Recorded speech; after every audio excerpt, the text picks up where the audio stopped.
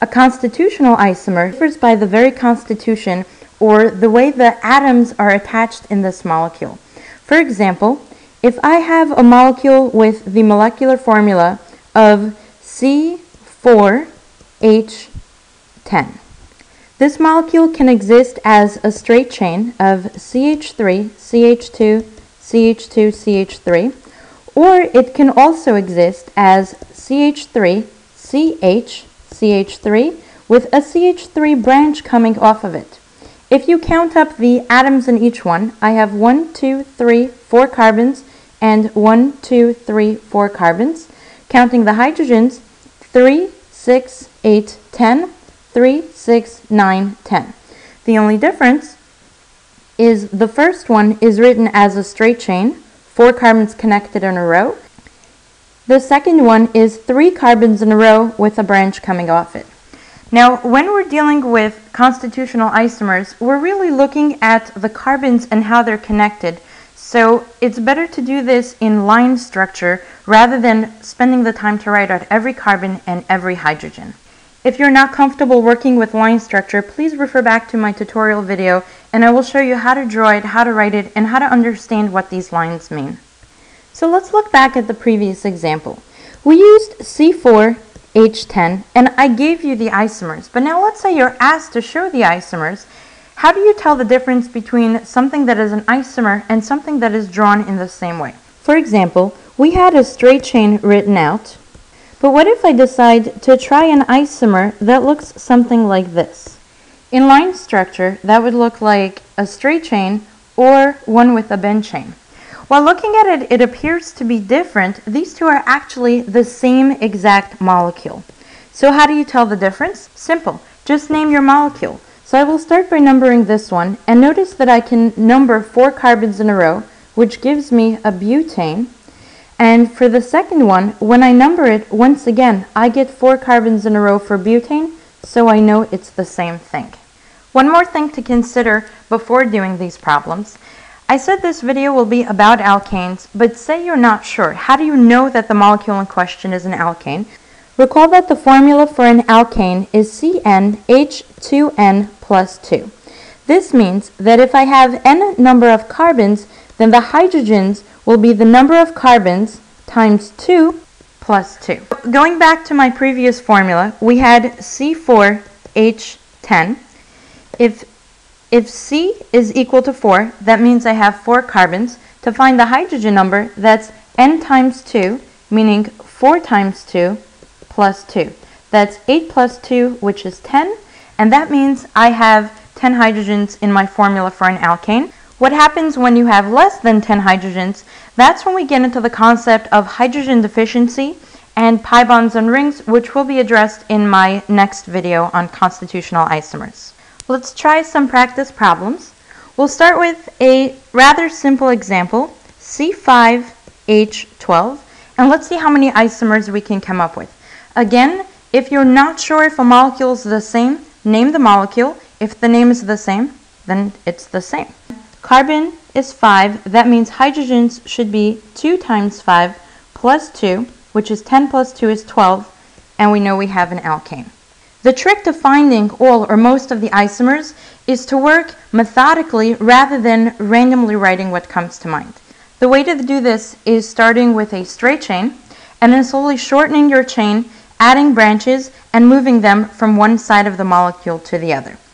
The first structure that comes to mind obviously is the straight chain of 5 carbons.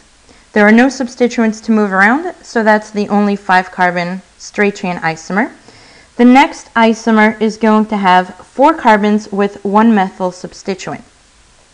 If I put the substituent on carbon 1 and I name it, I have pentane for my supposed isomer, but this is the same thing. Instead, I will put the substituent on carbon number 2. Now when I name it, my parent chain only has 4 carbons and I have a methyl substituent giving me 2-methyl butane. If I take this substituent and move it to carbon number 3, it's actually just 2-methyl butane in reverse. because I number it from the side that reaches the substituent first, and once again I get 2-methylbutane. So that's all I have for one branch on a 4-carbon chain. Now let's try a 3-carbon chain. For 3 carbons, the only place to put 2-methyl substituents is on the center carbon. Numbering it, I have a parent chain of 3 with 2 methyls on carbon 2. This gives me 2,2 dimethyl propane. Working our way up, let's try C6H14. The good news about these molecules is that as you increase the number of carbons, you increase the possible isomers. And professors will usually ask you to find the majority, but not every single isomer, so it's okay to miss one. Carbons, we have 6. That means hydrogens will be 2 times 6, which is 12, plus 2, 14. We have 14 hydrogens. We have an alkane. I will start with a straight chain of 6 carbons, giving me hexane, and then move on to branching. In this case, I actually have the opportunity to move my branches around. If I have 5 carbons, I can put the methyl substituent in multiple places. Putting a methyl substituent on carbon 1 will just give me another hexane, so that's no good.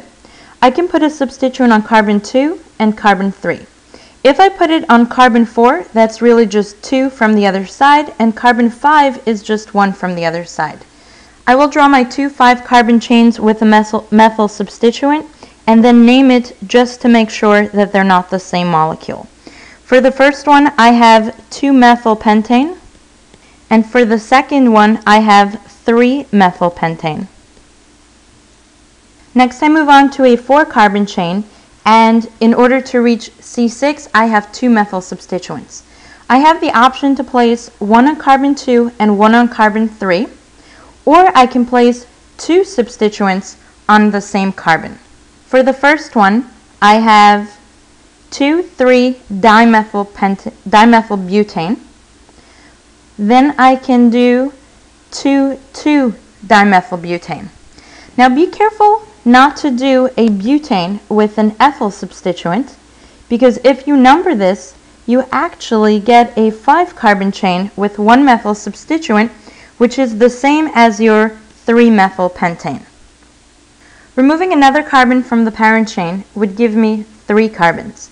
In this case, however, I need 3 methyl substituents in order to have 6 carbons, and since I can only place 2 on the center carbon, I would have to put my 3rd carbon on a carbon that would increase the length of the chain. In this case, I have 2,2-dimethylbutane, which we already have. If I put it on the substituent itself, I now have 1, 2, 3, 4, again, 2,2-dimethylbutane. So for C6H14, we have a total of 5 isomers. Now let's try C7H16. Remember, as the number of carbons goes up, the number of isomers go up. So just be careful, try to get as many as you can, and name them to make sure you don't have duplicates. I won't be naming them as I draw them, otherwise they would fill the screen. And if I miss 1 or 2, please don't hold it against me. There are a couple. I will start with a straight chain of 7 carbons, and this is heptane.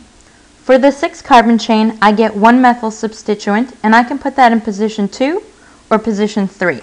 Position 4 is the same as 3, and 5 is the same as 2. So I have 2-methylhexane and 3-methylhexane. For the 5-carbon chain, I get 2 substituents. I can put them together or separately. So I can have on 2 and 3, I can have them on 2 and 4, or I can have them together on 2 or together on 3. Remember, together on 4 is the same as together on 2. For the first one, I put my substituents together on the 2nd carbon, giving me 2,2-dimethylpentane. For the second one, I will have 3,3-dimethylpentane. Then I will separate them to give me 2,3-dimethylpentane. I'm going to squeeze this one in here for 2,4-dimethylpentane. And lastly, on a 5-carbon chain, I can also do an ethyl substituent since it won't extend the length of the chain. no matter how I count it, I hit 3 at the center, which means that it'll be 3-ethyl pentane. On a 4-carbon chain, I get 3 substituents, and I can only put them as methyl substituents. If I do an ethyl, then I actually extend the length of the chain, giving me 1, 2, 3, 4, 5, which is longer than the parent chain of 4 that I'm trying to do. So I can put my substituents only 2 on one and 1 on the other. I number it from the side that has the 2 methyl groups, which gives me 2,2,3 trimethyl-butane. And that's all I can think of for C7H16. If you have additional questions, my website is leah4sci.com.